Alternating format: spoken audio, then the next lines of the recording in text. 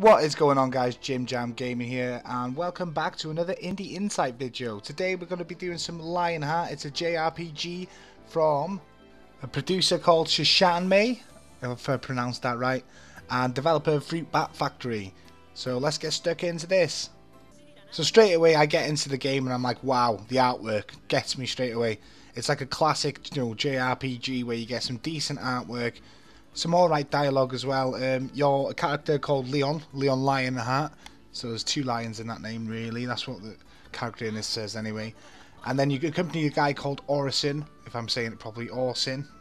And you're in a town and you've got to do this little trial to make sure what your class will become. But it's all predetermined. You don't get to choose, so then you become a warrior / mage kind of character.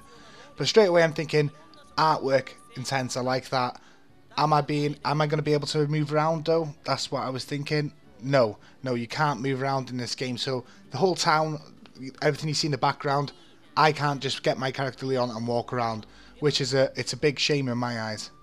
Then you come into different characters, you get to meet them. This girl, she's Maria Bella. I think that's how I say her name, Maria Bell. Anyway, you meet the characters quite quickly on in the game, and there's a big dialogue on a build-up. You get to learn people's personalities, and for some reason they expect this girl to be some sort of awkward character. I didn't adapt that from the dialogue that came out, but the other characters are making it out like she's an awkward person. I didn't see it like that. But yeah, you do meet other people. You'll meet someone later on that's like a cleric in the game. This one's a mage. Obviously you got Orson, or Arsehole, or whatever his name is, and he's like the big ox, the muscle of the gang, and you're the cocky blonde haired leader, pretty like stereotypically the hero of the game. Just to give you a quick look at the world map, this is what it looks like. Obviously you just click on a piece of artwork and you click on it. You don't get to walk around. It's basically click and you're in the next zone, really. So there's no exploration aspect of the game, which is the downfall. In this part it's like a tutorial for combat. I'll cover you a little bit here and a little bit on later combat aspects, but this is just the basic of combat. So this is the combat screen. Obviously got the enemy in front of you. There's no animation from the enemy, so he'll be stood there looking at you like a murderous scumbag constantly. There's no movement. We're kind of like tile panels at the bottom. So we're the front line, because I'm a melee character, obviously. I'm front line. I'll be attacking with the sword, and he'll be attacking with his sword. Very basic fighting here. You've got your HP, which is obviously health points. We all know that. AP's ability points in this game. You have to click engage to go and attack and choose how you'd attack, which more heavier attacks will cost your AP. So let's go and have a look a bit further on now on a proper battle. So in any of the dungeons, you get like this little how can I put it? Timeline bar, that's it. You got these little balls here, if you can see them, like golden balls, green balls, chocolate solid balls, blue balls. So all these balls represent different events in the timeline. The one at the end is a boss battle. You've got things like you have get time to heal up in one of them. There'll be items to be taken in one of them. There'll be enemies to fight. All of them are different keys in the timeline. There's different ways as to approach through the dungeon. You can either go through a normal pace, you can do it at a rush pace, or you can do it cautious. Depending on which one you choose, between each point, it'll increase either your enemies, but you'll get more items on the way, or you'll get less items but more enemies. And it depends how you want to travel through the dungeons, really. I'm quite impatient, so at first I'll start picking up more items and I'm thinking, fuck this, I'm just going to rush through it. So yeah, you get to choose that, but then it affects how much loot you get on between the start and finish of the dungeon. Here we are in a proper battle now. So we've got 5 enemies in front of us. We've got 3 in the party and 1 on the sideline. The sideline party member, they can be switched in with any of the party member that you'd see fit to. As you can see, Leon and Orson are in the front line. Their tiles are a bit forward more to Maribel, because she's a mage. The big red circles on Leon and Maribel's tiles, they are emblems, and they are what I've chosen are fire emblems, and that enables me to cast fire magic. The same with Maribel. Orson isn't a spellcaster, so he won't be able to do it. But that's the basic formations, should I say, of a fight. The front line of the enemy will fight the front line of your party, and the back line of the enemy will fight the back line of your party. So if they've got bows, they'll hit the back line rather than hit the front of our line. The only animation in the battle is when a magic is cast. So there will be no animation for them swinging a sword. There'll be no other animations of the numbers hitting the screen, and it moves quite quickly. Really, you can get a bit lost. So if you do like a strategical battle, I wouldn't say this is the game for you, because all you see is numbers in the turn-based. There's no actual like, right, he's going to hit me here, so what am I going to do for my next turn? There's no thinking process. From the start of your turn to the end of the turn, you could have lost 2 guys because this all happened so fast.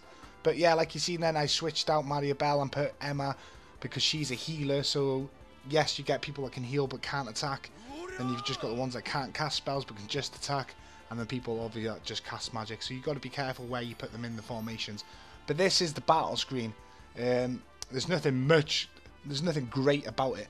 But if you enjoy things like this, it's right down your street. There's not a lot I can say that I really enjoy about the battle, other than it's turn-based, old school turn-based. Like, you don't get many of them now. There's a lot of real turn-based battle systems which ain't as attractive as the turn-based ones.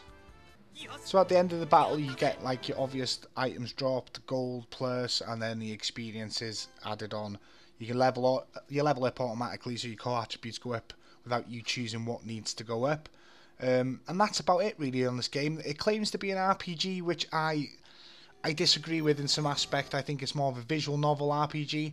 So yeah, you do get to battle, but that's about it. There's no choices to be made. There's no exploration really. You can't move a character about. There's no, oh, what if I go down this path? Will it change how the game ends? So it's basically like reading a book, but you get to do part of the battle, if that makes sense. But yeah, if you're into visual novels, if you're into JRPGs mixed in with that, then the game is perfect for you. If this game is down your street, then it's £11.24 currently, with a minus 25% offer on Steam. When it's full priced, it's $14.99. So it's up to you. I've tried to give you a bit of an insight just to see if it's the game for you. They class it as an adventure RPG. I think it's more of a visual novel, but if you're into that and if you want a depth of storyline, there looks like there can be romance in the storylines, but however, if you can't make the choices, then what's the whole point in that? So yeah, it's on the Steam store now. Go and get it if you enjoyed. Right guys, that brings us to our next game of the episode. It's Jotun, or Jotun, I don't know how to pronounce it properly. It's a action-adventure indie game by Thunder Lotus Games, and what this game's about, it's from like a bird's eye third-person kind of view. You basically spawn in a level. You've just read a bunch of dialogue in the beginning. I think the artwork in this game's amazing. It's really, it's got a nice feel to it. It's full control supported as well, so if you want to stick a controller in, and go ahead and go and enjoy it like that. With games like this, I prefer putting controllers in it. So what happens in this game is you get some kind of like a narrator talking to you. It sounds like a god maybe, or some sort of god, and they're telling you all about the background and what's going on. You're a character looking for this specific place, and you've got to progress through levels and then get through the little puzzles to get through the levels. It looks pretty good, to be honest with you. So the specific terrain will have different things to get in your way. So in this instance, I didn't know what I was doing. I was just like, right, I'm going to attack everything that moves. So these spores, they pump out poison, and obviously if you go over to the flowers, they'll cure your poison. So basically, if you don't want to die, because the poison does hurt, try and not get poisoned first, and then go to the flowers to cure.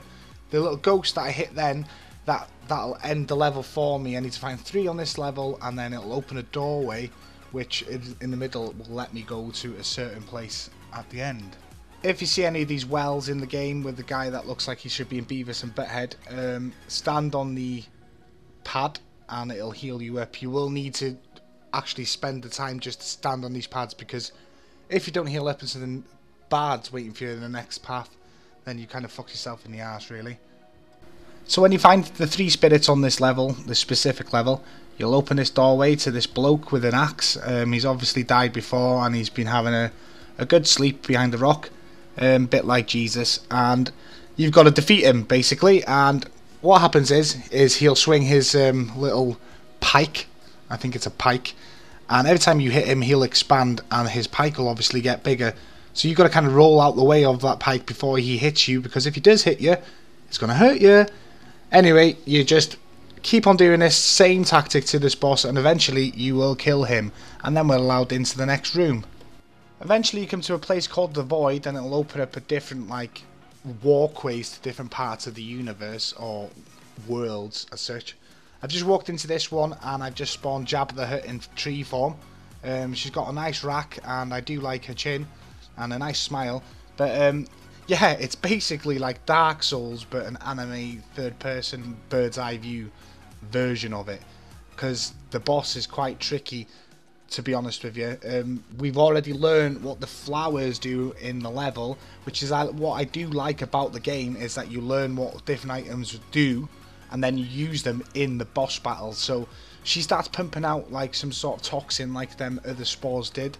You've got to race over to the flower, and that's kind of like your safe haven. She'll open up her belly button and you've got to slam this flower like you've never slammed a flower in your life before. No pun intended. And then you've just basically got to rinse repeat. She'll change her strategy a bit, so you've got to dodge the big bitch hands that she's got. She'll leave a shadow to where she's going to start hitting it. But yeah, this is the part I was on about with the toxin, so I'm going over to the flower. I'll stay here until they're healed. It gets a bit harder though, because you get these little mini trees that come out the floor and start hitting you, and then you obviously get the branches, her legs grow bigger, so you've got to do a big attack to get past them. But if you like these kind of games, the adventure games like this is the game for you. I thoroughly enjoyed going through the first couple of hours of this game. I thought the bosses were really like thought out. It took me, I think it was like 2 goes to actually crack what was going on in this boss fight, because I kept on getting bitch slapped by these buff hands, and then bitch slapped by these little worms that come out the floor, which are trees. But yeah, you'll learn how the tactics do if you enjoy like figuring out how to battle bosses. And if you do enjoy Dark Souls, I'm not saying it's Dark Souls, don't get me wrong, but it's kind of Dark Souls-esque, because the bosses are well thought of, and you know, you're going to have to use your head in the beginning, unless you obviously search Google or whatever. So yeah, it's just a really good game from what I can see. So if you do fancy picking up this game, it's currently on Steam at £10.99. I don't know what the currency would be if you're in Europe or any other countries, but it's £10.99 at the moment. There's no discount applied at this moment in time, unfortunately. But for the tenner, if you've got the time to go through it, and if you enjoy these type of games, then I would definitely go for it. I can't really say there's any downfalls as such to this action indie game, adventure game, because I think it was really thought out of. The artwork's really good, the animation's really good, and yeah, overall I'd probably give it about a 4 out of 5 so far of what I played on it, and all the reviews are mostly positive as well. Last but not least, we've come to an early access indie RPG simulator strategy game by Hugh Millward. It's called Warsim. Warsim, the realm of Aslona, that's it. And basically in this game it's all writing. So this game obviously involves you clicking a lot of the keypads to, you know, progress through the game. If anyone's ever played a game like this before, yes, it's all text based, and yes, it's all writing and there's no action and that such, but you can obviously enjoy the game if you like to spend a lot of time and really think about your choices, because this will develop into something new for you every single time. If you've started this game 20 times and changed your choices, you're always going to get a different end product. You can go around dominating different islands or nations, you can take over them, you can change the taxes, you can kick out all the prisoners or execute all the prisoners in your jails, and it all influences how the people see you, how other people see you. You can even invade the royal banks, which is partly yours anyway, and take all the money for yourself. It depends how you want to rule your kingdom, and doing so will change all aspects of this sim massively. I was reading a few things about it. Apparently it's got over 40 quadrillion randomly generated faces, so it must be them little faces that they show at the top. It's got generated nations for you to interact with. It's got gambling. I've been in the gambling arena. I've lost loads of money trying to fucking bet on people I think are butch and they get levered. There's just a shit ton of people to hire in this game. If you got the gold, then you're going to have a fucking killer of an army. There's random events that happen all the time. There's millions of factions, and there's a lot in this game. I'm not going to cover it massively in this episode because I haven't really played it in depth to tell you. But if you enjoy these games and you want to make things for yourself and you've got the time to sit down, click some buttons and see where this lands you, then this game is for you. So the game currently sits in the Steam store. The Steam store for $3.99. So it's quite cheap to pick up if this is what you want to be playing. It's early access, so you're going to get tons and tons of updates, especially with it being text based. Start running out of breath there. And for $3.99, you could lose that in a pub or on a fruit machine and not give a fuck, or you could spend it on a hooker, or you could buy a pack of Rizzlers with a couple and a pack of fags. Actually, I don't even know if you can buy fags for $3.99 anymore. Yeah, so pick it up, have a little feel with it. But if you're into this game, I think it'll be really big one for you. So yeah, that's the end of my episode, guys. That's 3 indie games that we've covered. We've covered Warsim, we've covered Jotun. I think I'm getting that wrong. The Viking, Jotun the Viking, and then obviously we've done Lionheart in the beginning. If you enjoyed this video, can you please leave a like and subscribe to my channel? I'll be doing a few more of these 3 games per episode videos just to keep you up to date with the new indie games that are coming in. So yeah, like and subscribe. Peace out.